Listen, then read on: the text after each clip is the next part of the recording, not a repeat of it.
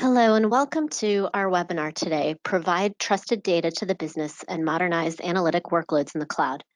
My name is Danielle Greshak. I'm a Senior Manager in Solution Architecture at AWS, and I will actually be your host and moderator for today's presentation. And today, you will learn about data and analytics at AWS, delivering a single source of truth for analytics, and enabling trusted analytics and bringing hidden insights to light. And remember, please post your questions in the chat box throughout this presentation as we will review them at the end of today's event. In addition to AWS today, we will also hear from Vincent Lamb, who is the head of Cloud Product Marketing at Talend. We will also hear from Andy McPhee, who is the Data and Analytics Engineering Director at AstraZeneca. So let's first talk about AWS. So when we've talked to our customers and partners, we've talked to them about how data is more valuable to them than ever before. And organizations that mine this data end up creating a lot more business value than those that do not. That being said, there are more ways to analyze data than ever before, and a lot more data than people think. We like to talk about the 3 V's of data: velocity, volume, and variety. And there are a lot more people who are actually working with data than ever before. And so our customers ask questions about how can they provide democratized data access to all of the stakeholders in their organization who want to have access to this data, and yet make sure that this data is governed and not mismanaged. Traditional data warehouses are challenged to keep up with these trends and some emerging use cases. A lot of data ends up being out of reach, and the traditional data warehouses end up being slow and expensive. And then there's a lot of new ways to analyze data with analytical engines such as Elasticsearch, Presto, and Spark, and Hadoop. And most traditional warehouses struggle to handle the variety of data and are challenged to work with these open data formats such as Parquet and JSON. And again, traditional data warehouses are challenged to handle the growing analyst population. They struggle to have governance and control over this data over time. And again, your choice of data warehouse will affect a lot more than just your data warehouse workloads. So there's the traditional first silo where we have reporting workloads that really need that analytical horsepower of the data warehouse. And most of the time that data will be in your structured data that lives in your data warehouse. However, we need to do machine learning on this data, and those types of workloads will require a great deal of big data processing. And a lot of that data is going to live in your data lake, and it will be unstructured. And then finally, there's other silos in which we want to do real-time analytics or maybe some ad hoc data querying. And we need to do this interactively. And this is going to use data from both your structured data warehouse and also some unstructured data from your data lake. And the way things are set up today, it can provide a broken view of both your business and your customers. So Amazon Redshift is the most popular and fastest growing cloud data warehouse, and customers collectively process more than 2 exabytes of data per day with Redshift. And you can see some of the variety of customers that are using Amazon Redshift today, more than 10,000 of them. And they vary from large enterprises such as McDonald's and Pfizer to small startups such as Lyft and Pinterest. So Amazon Redshift will reduce time to insights and give you the performance that you will need as your business is growing. Redshift is up to 2 times faster than the number 2 cloud data warehouse. And one of the real great stories here is how the improvement of speed in the last 2 years. More than 200 features and enhancements have actually been delivered. And these are based on lessons from processing the massive amount of data each day with our customers. Amazon Redshift is also incredibly cost-effective. You can run a 24/7 data warehouse and save up to 25% over other cloud data warehouses, and also save money as you scale and grow your data warehouse. Through reserved instances, you can save up to 75%. This can provide you a return on investment of over 469%. Finally, Amazon Redshift integrates with your data lake. So your Redshift data warehouse and S3 data lake will actually enable all of your workloads, removing silos and allowing you to analyze both relational and non-relational data. So let's talk about a couple of use cases that we feel are very effective running in AWS. So there's first the traditional business intelligence. Obviously, you would start with aggregating all of your data into S3 from your corporate data and applications, as well as sensors and log data. You can use Amazon AWS Glue to set up your metadata catalog. And then finally, load that data into Redshift and query that data across both your data warehouse and your data lake, and then you can get visualizations through Amazon QuickSight. You can also do predictive analytics through AWS, starting with Amazon S3 as your data lake, and doing some transformations and MapReduce using Amazon EMR, and then loading that data into Redshift. And then finally, you can take that data and store data sets that are ready to be trained and run machine learning models on through Amazon SageMaker, and then finally get predictions that you need in order to make intelligent business decisions. Another use case is to do real-time streaming analytics. So you can start with input from websites that sends clickstream data through Kinesis Data Firehose, and then do real-time data analytics using Kinesis Data Analytics. And then finally, reload that data into Amazon Redshift, and then run analytics models that come up with content recommendations. And then this will allow your customers to have more personalized content and engage more. New use cases are emerging for the modern data warehouse through these new tools. Financial services industries are able to analyze trade and market data and do fraud detection real time. And companies such as NASDAQ are doing that today. Companies like Pfizer are actually analyzing clinical records to improve patient outcomes and predict disease and preventative programs. Advertising companies like Group M are analyzing clickstream data real time and doing ad impressions to improve ad targeting. Companies like Warner Brother are doing in-game and player analysis to detect in-game behavior.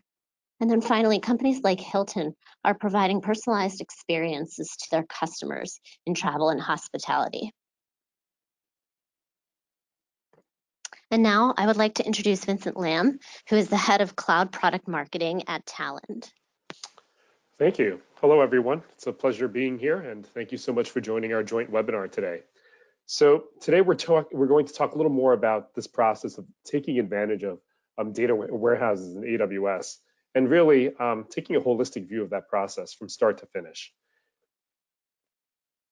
So one of the big challenges organizations face today when they're starting to build up these cloud data warehouses, if you're starting on Redshift and you're wondering to yourself, well, how am I going to get my data in there, or how am I going to make sure that it's right? These are common problems that organizations across all industries think about.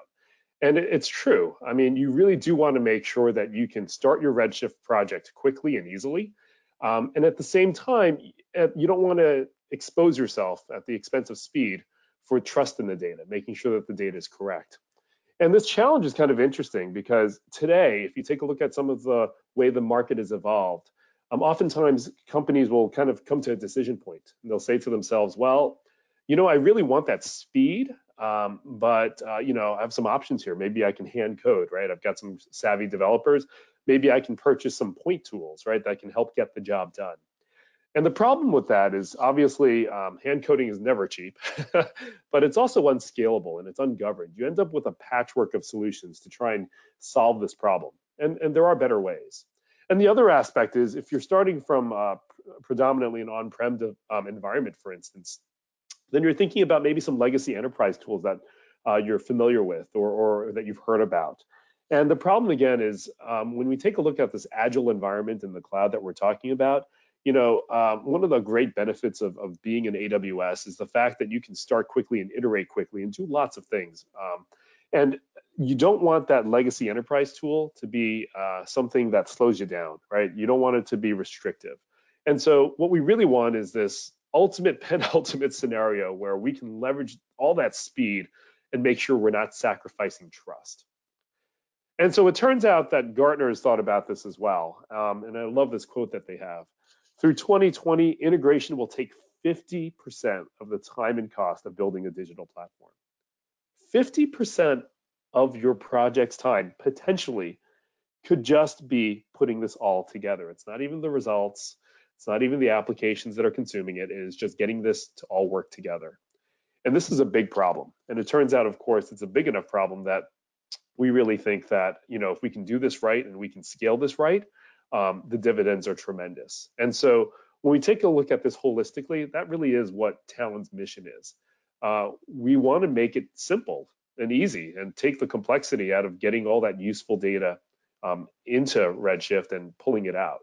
And along the way, we're really talking about 4 key steps. It's about collecting the data, making it useful, governing the data so that the data is trusted and you've got the right stakeholders involved in every step of the way, transforming the data to something that's useful and consumable. It could be for a variety of end uses, including machine learning or analytics, and sharing it across the environment, right? So making sure that once you've gone through all that arduous process of putting it all together, that it can be used by anyone and everywhere. And so one of the really important facts of this is that along the way, if you do this right, you really don't want to be encumbered, right? So you want to take advantage of the fact that if you happen to have an on-prem environment and you want to pull data out of it, that you can, right? Or that if you're kind of starting and you have your foot or toes rather in both ponds, that you can maybe transition to a hybrid environment first, right? So there are a lot of scenarios that you can really try if you can square this away. And along the way, I'd like to also point out just the different personas that are involved. I think a lot of times, we have a very technical audience, right? A lot of AWS users are very technical, and that's terrific. But when we're talking about data and the contents of data, IT is just one part of that conversation. And the other half, really, we have to talk about the people that use the data, that consume the data, most typically on the business side, and making sure that they're empowered every step of the way to be able to leverage this data and also remediate the data as it goes through. So together with AWS, Talon has 1,500 plus joint customers. And you can see a lot of the logos there, everyone from AstraZeneca, who you'll hear from later today, to other companies like UPenn or DRG or Johnson Controls or Bayer. And so this is something that is completely repeatable and it really is a recipe for success when it comes to leveraging a data warehouse. So why Talon for AWS? What exactly is the special sauce that we're talking about here? So earlier I talked about the process, right? And all those different steps that it takes. But let's get a little practical here. Let's say you have a project in AWS and you're leveraging Amazon QuickSight, or maybe you're using SageMaker for some machine learning.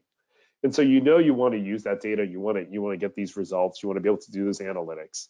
But the problem is when you're kind of working backwards from the solution, you say to yourself, well, gosh, not all our data is, in Redshift or S3 right now, and it's coming from a variety of different sources. We have no idea where.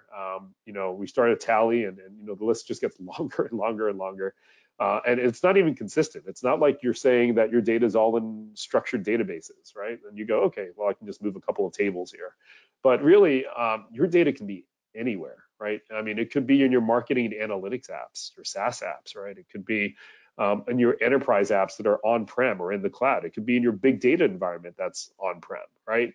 And it's a really big, healthy mix. And so what you want to be able to do is say to yourself, well, I know what the result is, and I know what I need to do. It's the how. And that's the part where we come in. We want to simplify the how as much as possible so that if you have any source you're thinking about, you don't have to worry about the how. You go, you know what? The data is there, perfect, we're going to grab it. Or the application is there, perfect, we're going to grab it. And then along the way, it's not just about grabbing the data, right? That's just one aspect of it. It's everything else we talked about before. That's part of the speed element, but you've got to build in that trust. And you can see that big governance arrow on the bottom, right? And what that means is every step of the way as it goes through the AWS ecosystem, you might be going from like an S3, processing an EMR, and then going to Redshift. You want to make sure that the data is consistent, it's clean, it's trustworthy, it's something you can take advantage of. And so that process there is really important. I don't want to trivialize it. But if you can do that in a way that's scalable, in a way that's methodical, then you're going to get that speed and trust that you're really looking for. And the end results will benefit as well. Your models in SageMaker will be that much better. You're in QuickSight, you're going to get some real insight into your data that you probably couldn't before if it was all muddled, and of course, if there was potentially bad data in there. So we're built for AWS. Talend Cloud has over 70 plus components for AWS. So if you're a fluent AWS user, then you're probably familiar with every single one of these icons here. We couldn't list all 70, but services like S3, RDS, Aurora, DynamoDB, Redshift, Kinesis, EMR, all natively supported within Talend Cloud. And what that really means for you is that Talend Cloud is built to take advantage of all the benefits of AWS. It's meant to take advantage of the ecosystem within AWS, and it works natively with AWS. And so that means whatever your use case, whatever you're thinking about, all those things are achievable with the scale and with the repeatability and with the resources that you're familiar with in AWS. And it couples very well. It's a unified environment for all of that.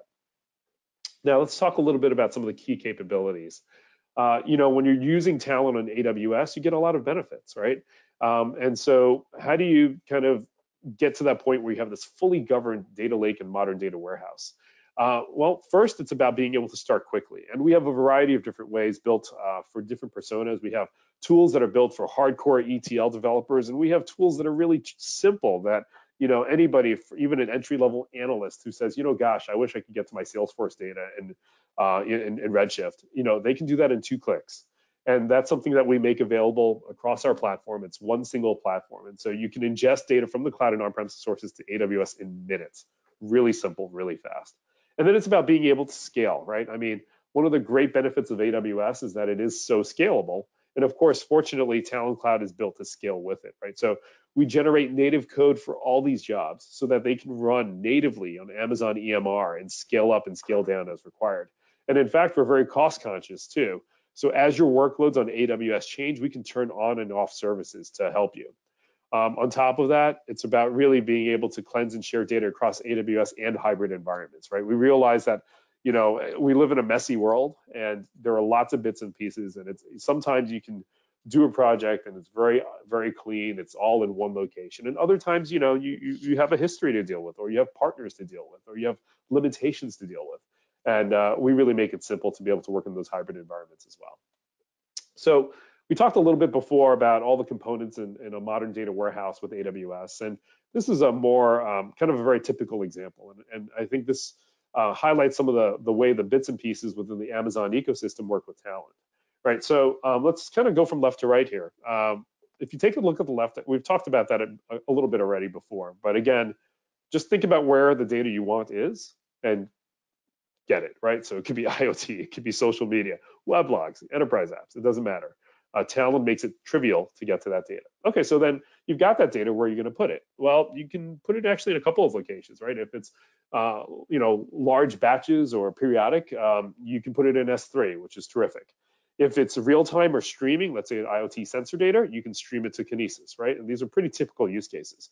Now, along the way, remember, I talked about that governance that I pointed out earlier. And I want you to just kind of imagine everything in that box that you see on the screen here is governed.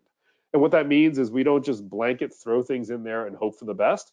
What we do is we intentionally move data. And as we're moving the data, we're going to make sure it's right. We're going to make sure it's clean. We're going to make sure that it's standardized, right? So that, if, gender is represented with numbers in one table and words with another and initials in another, that somehow that becomes streamlined. So it makes sense to the business analyst on the right who's going to consume the data.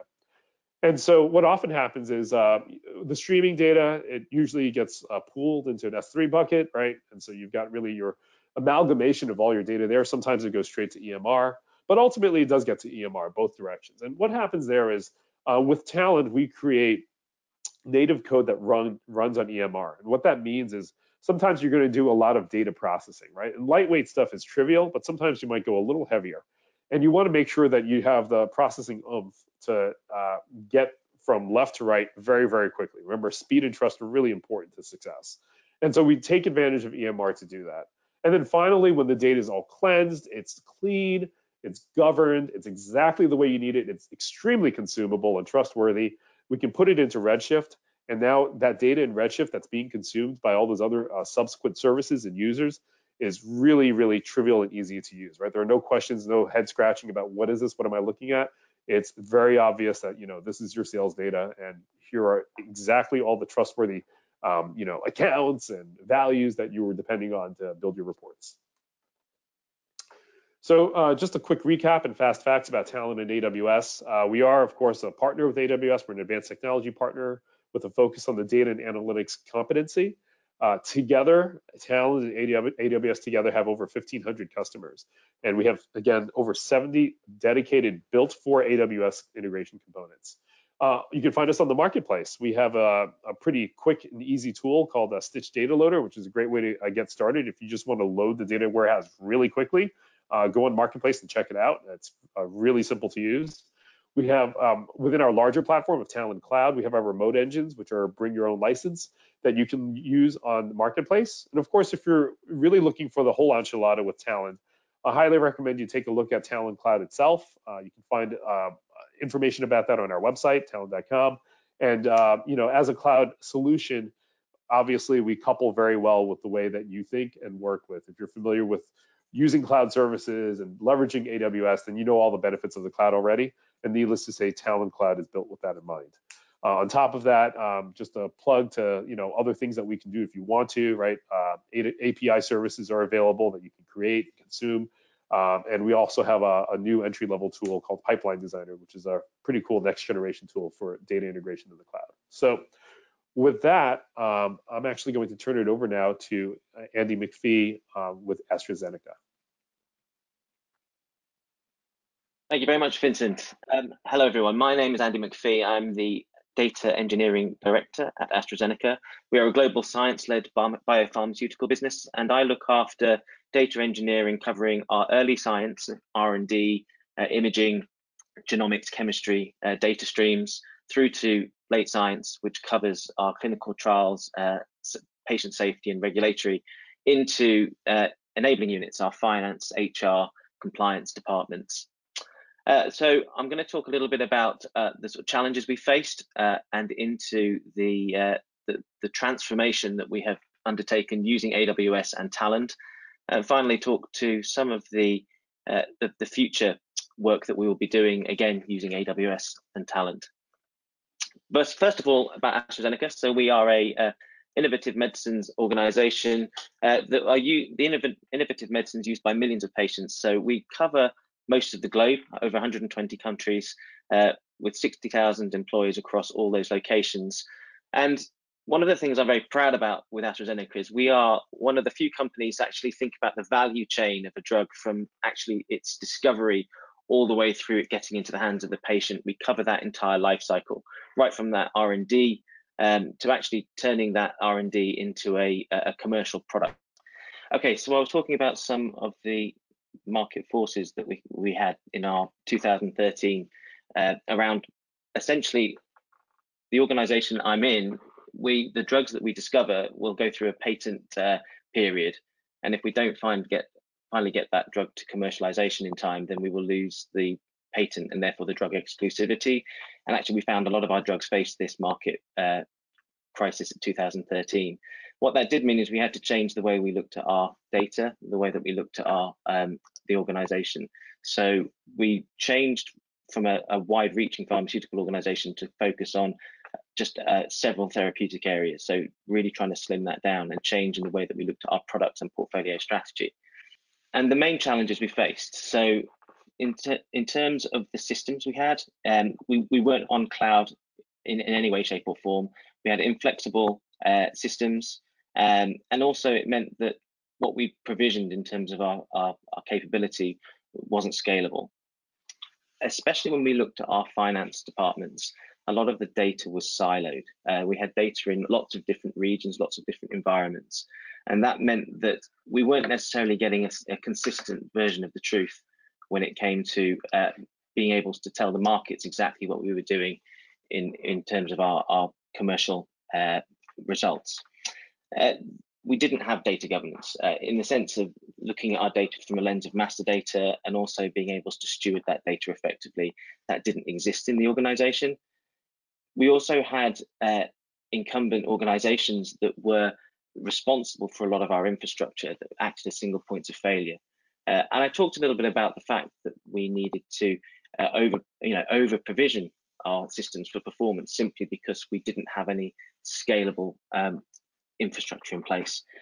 It also meant that the business felt that they needed to do it themselves, having lost trust in the data. So there was quite a lot of shadow IT in various forms across the globe in terms of our finance departments, with each finance department per market almost creating their own IT department. So briefly going through where we come from, the architecture that we had essentially was very fragmented across different parts of our organization. We were dealing with, in some examples here, where our finance data was either in Europe or it was in the US. We were actually dealing with 8 separate global SAP systems worth of data, all configured slightly differently due to organic growth and changes in those markets. And then what this actually meant was we were dealing with systems that were creaking, that they had lots of problems in terms of multiple data models, so we couldn't even talk the same language in terms of our data. It also meant that we were seeing people having to manually intervene with data, essentially providing the flow, breaking it from an automated fashion more into having manual overrides to get the data right, so that we could get that to the various management levels and governance levels across the organization. This led us to a transformation, and actually we were very lucky that our leadership identified that we needed to transform in this space, and it knew that we needed to do it first of all to provide confidence to the market, confidence to our shareholders, that we could actually start to gain some agility in how we delivered. So first of all, it was around being able to tell that story faster. And this meant that we needed to accelerate time to market in terms of those results, in terms of the data that we had. And bearing in mind that our finance function was dealing with data from our whole commercial environment across those 120 markets, but also dealing with how we looked at the costs across our manufacturing. And then finally, our R&D itself, how we dealt with our at the time, three main science units. The actual areas that we started to focus was around our financial reporting systems. So financial reporting and also financial planning, to make sure that we were actually looking 5 to 7 years ahead. And then the other piece around data governance, as I mentioned before, this was something that we had very little, if none of. And so actually investing in that as a capability within the organization. This allowed us to actually think about lowering our costs, but actually more importantly, massively simplifying our systems. So rather than having duplications across every single environment we had in every single finance region, we were actually able to try and centralize that. So this is an example of one of the situations that we faced on a monthly basis within AstraZeneca, especially around our financial data. As with most organizations, financial data volume fluctuates throughout the month.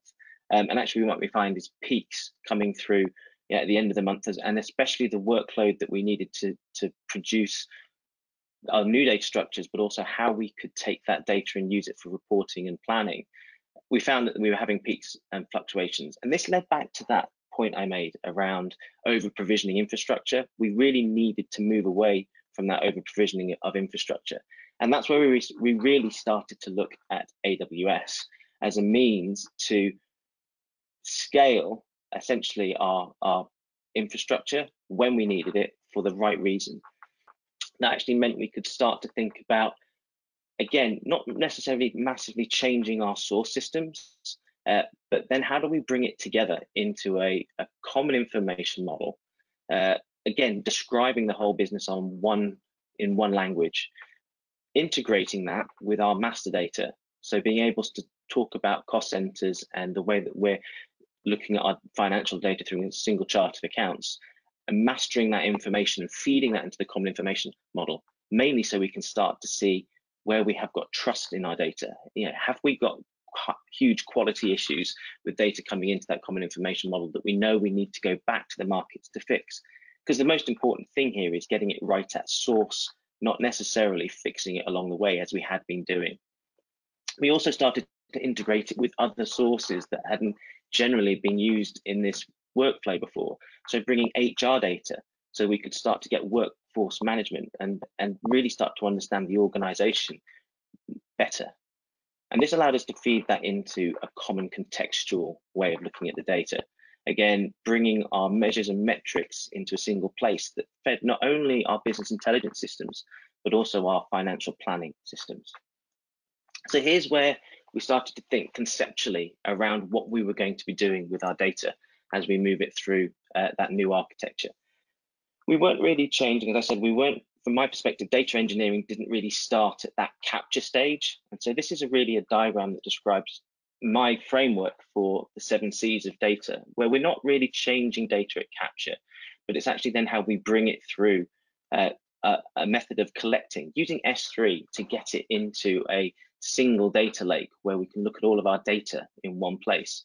And we use Talend heavily to bring that data into that data lake, mainly because we can containerize our Talend code, we can configure it through scripts as opposed to hard coding, and actually bring the data in really fast from those data sources.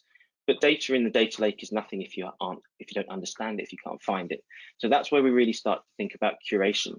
And again, here we can use the governance tool sets from Talend to sit on top of our data and start to understand it more. So Talend Data Catalog will provide us with that rich metadata layer that we can start to use on top of S3, and also by interrogating the actual data sources themselves to make sure that we've actually got the right data in that data lake for the future use cases.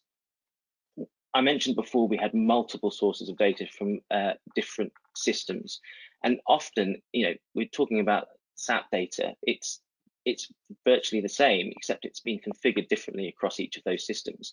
So we had to conform that. We had to make it look consistent across all the different environments. And we did that. We started doing that for finance, but then we started to look at it from our clinical data, at our safety data, commercial data, to really try to get that single source of truth, that conform layer. Bringing that into the contextual data structures that we needed. Again, so where we would conform and essentially really try and get the data into a relational format and store that in Aurora. But actually, it was the real power that we got when we started to pull that into Redshift, that as part of our contextual layer, really started to build out data marts that fed either our standard financial management reporting, but it was the same data marts that would then feed our financial planning systems. So we're starting to get consistency around what we say we're going to do and also what we've done. And that's really at that contextual layer around the marts, cubes, and big data clusters. Now, where we would then say how we connect that data. So here's where we're starting to use API technology on top of our Redshift clusters. And this allows us to actually start to apply this data to other analytical applications. And also, more importantly, where we can start to make it available for data scientists to start to use in some of the work that they're doing. And I'll talk a bit more about in the next slide. And the final piece is that consume. So for our finance teams, we've been using Oracle Business Intelligence as our BI tool, and it's really plugged straight into that Redshift layer, but also plugs straight into the planning tool sets that we've used to really get that single view of all of the data. So on from the 7 C's of data, I'll talk a little bit about the data science use case. And again, so this really allowed us to start to use the same information that we collected in that data lake. We'd started to understand it, curate that information. But actually, really, what we wanted to do was very quickly get that into some contextual format so that data scientists can very quickly prepare data. They can actually load that very quickly into a data mart of their own, again, using Redshift. And they do that using an EMR cluster. So we would use EMR heavily to transform that information as needed from our data lake into a data scientist, essentially preparation area, again, using S3 to store some of that pre-processed and then processed data. But this really allowed them to speed up the time they got that data, so they could spend more time writing their algorithms and essentially looking at use cases like competitive forecasting. How could we improve the way that markets are looking at their models in terms of competitive forecasting with this finance data? Again, using Redshift allowed us to store this data consistently. So we were able to move the data between different use cases and use data we might have used for a travel and expenses use case to a spending use case, and then moving that into, say, something like I said, the competitive forecasting use case. So apologies for the busy slide, but again, what I wanted to try and get across here is that we're moving more and more to a modular architecture, and actually it's the cloud that's allowing us to do this. And it's allowing to do this, again, using technology that we're starting to make use of, like Fargate and ECS, so we can build out our Talend stack in a really repeatable way. We can then apply that stack across a multiple AWS accounts, so we can actually start to create a multi-account environment, really so that we get the best out of the security of the system, but also so, you know, in the security from that perspective, so that we're reducing things like the blast radius should anything happen. But it also means that we can start to think about how you can move workload and how you can move data between different use cases using this modular architecture. And then also start to think about how do I provide the environment to a data scientist who will need to do something on a data science platform, but it's all fed from the same place. It's all fed from our single data lake of information. Again, all the metadata stores allow you to search, find that information through a data catalog, and embedding our data management, our reference data management, and data quality processes into the way that we collect and conform and then add contextualized information to that data is really key. And we've talked about some of the AWS tool sets we're using. S3 is at the heart of our data lake. Redshift and Aurora really at the heart of our conform and contextual layers. And really we're starting to use, you know, Redshift more and more on top of the data science and graph technologies that we're starting to use that will really underpin a lot of the data scientists' work. So going back to finance, so what was the effect? So before, what we found was, and with any financial reporting system, we're reliant on month end, a lot of things closing, a lot of things being available, and often that can take a number of days. So part of this was process change. It's not just all done through technology. We had to look at people and process as well. But what it did mean that with the combination of those people, process, and new technology working together, we were able to bring in our month end twice as fast. And in doing so, we were also able to, because we simplified our infrastructure and we were able to do more with the same amount of people that we had, it meant a 50% saving in our operating cost for the systems we were using for financial planning and reporting. And this has actually led us to where we are today. So over the last 18 months, the financial transformation project has actually led to a full business transformation of our finance teams and turned that into a global business services operation.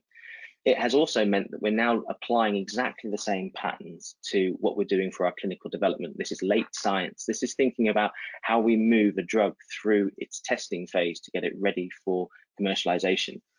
And actually what we're able to do is accelerate what we're doing in terms of clinical trials. Our aim is to accelerate that from sometimes up to 15 years down to a couple of years to really try and maximize the value of the product, but also getting it to patients faster, making a real difference. And actually looking back, what we've got now is a fully AWS connected system. We're deploying infrastructure as code using cloud formation scripts. This allows us to actually have that deep connectivity to AWS, but also means that we can provide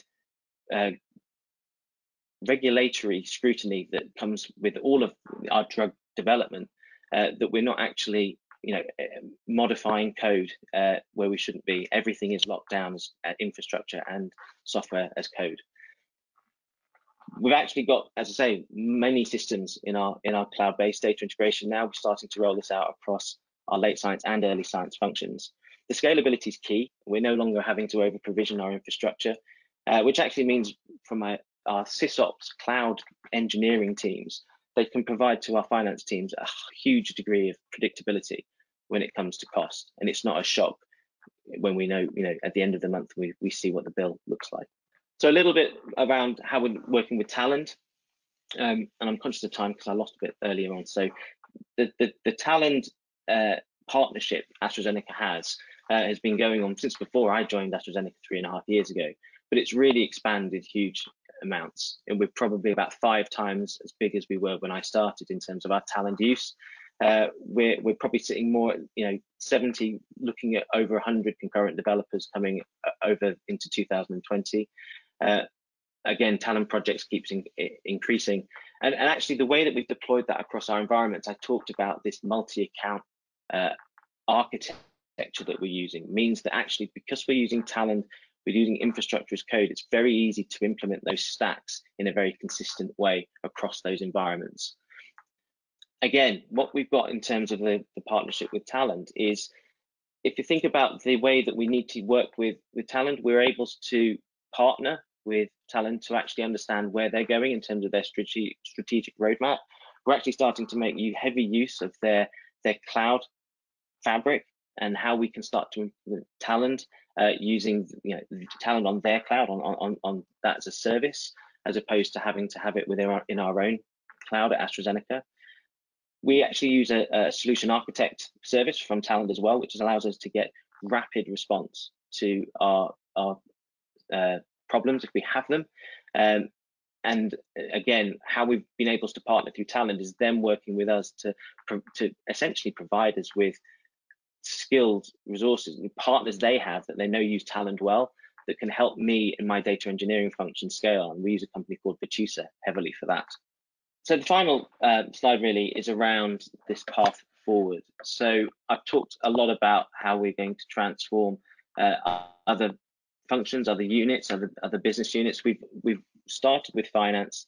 We really started to leverage that for our clinical trials area, but actually now we're looking at the early science piece. So how we can start to use AWS, Talend to move that data into a trusted source with all the related metadata for things like imaging. How can we start to transform our genomics and multi-omics platforms? What does it mean to our chemistry practices? So how we're bringing data for augmented drug design. So all of these start to come together to form a set of platforms that we now use at AstraZeneca to manage our data. So, and that's really where I was going to finish, and handing back to Danielle for Q&A for the last 10 minutes. Yes, great. Thank you, Andy, so much. So a couple of questions that we have in the questions panel, and please, if you have any questions, definitely post them in there. So Andy, first and foremost, when you had your slide up that showed the 7 C's, what infrastructure component was being used for your operational data store in that diagram? Can you speak to that? Yes, yeah, sure. So we essentially brought Aurora in for that. We started off using Aurora mainly because we knew we were going to be dealing with a relational data store. And this is an ODS, so it is an operational data store. This isn't a warehouse. Really what we're trying to do, finance's need was to see the very latest state of their data. But again, bringing that through from all those multi-sources into a common information model meant that we could quickly deploy that common information model into an Aurora instance. Okay, great. So also, you had talked a little bit about sort of the next plans for 2020 as far as, your future projects. Is that going to be mostly focused on genomics and new clinical science projects? Yes, so I think both early and late science is our focus going forward. The finance program I talked about actually is live. We fully in build and run mode for that platform now. Clinical, we've done a year's worth of delivery already, but we're still building out that single source of truth. And it's early science for this year has really been in a planning phase, ready to kick off using our existing patterns to apply the same. So again, I've talked about imaging, how we bring our image data with associated metadata, how I've talked about our omics data, really trying to get to a number of millions in terms of sequenced genomes. And then in terms of our augmented drug design, there's a huge raft of instrument data we use from a lab perspective. So very, very different and diverse set of data. Okay, great, thank you. So Andy, sorry, more questions for you. I think the clinical data use case has a lot of relevance for folks. And so one of the questions here is, with your architecture, can you talk a little bit more about how you address governance by specifically enforcing data security, either through policy, do you use policy compliance, masking, pseudo-anonymization for all of your classification levels? Can you just add some context to how you handle data governance? Yep, of course. So all of our data is stored in S3 in a secure area in our data lake. Now, when we're moving that information through into a conformed layer, we run through a series of questionnaires with our privacy office to make sure that we're not doing anything with that data that could essentially expose. A lot of the data could be patient data, so it's very sensitive information. Most of the data we will leave in our data lake. We won't take that forward. From an analytics perspective, we don't need to go into the detail of that patient information.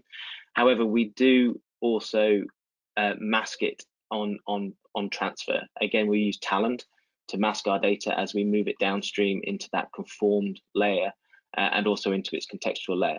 And the other thing around security and privacy and regulation that governs, especially around GXP, all our platforms are GXP qualified.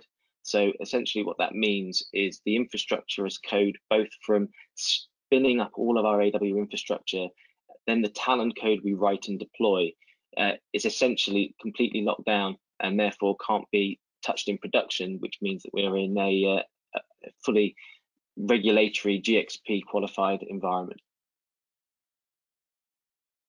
Okay, great. So probably last question that we're going to have time for. So, Andy, you had mentioned that you're planning to move to Talend Cloud rather than continuing to use the IaaS offering. What's driving that decision? So part of that decision is really around being able to deploy into our essentially much more componentized and containerized type use cases. So a good example here is being able to provide services.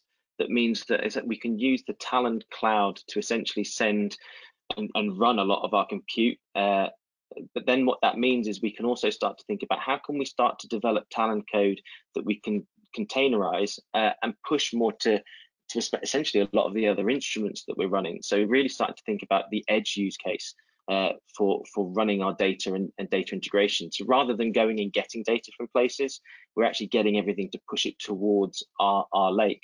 And actually what I would rather do is, rather than having to maintain a lot of that on our cloud, actually start to make use of Talend Cloud, where I don't have to keep upgrading myself and go through that painful process that means I have to upgrade the environment all the time. And what I can do is I can make use of Talend services, and again, still use my own S3 buckets, still use the data where I need it to be, but actually use the cloud infrastructure that Talend provide.